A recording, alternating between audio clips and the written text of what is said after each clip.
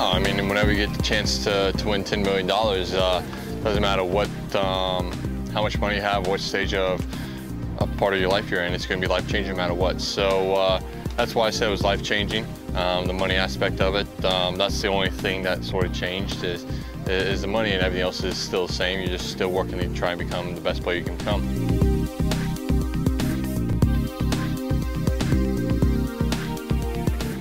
I just think it was Deutsche Bank. We hadn't played very well all year, and you know, we started making some putts. We made a little change to the grip to possibly control the speed of the putts coming off the putter a little bit better, and from there I just started making putts, and the confidence just grew.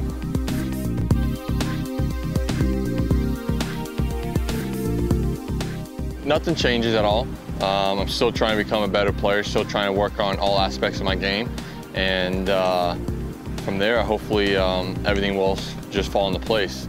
You know, if I'm working on the right things, I feel like I'm doing the right things. I think, you know, it will be like the last year. Everything will just hopefully come together at the right time.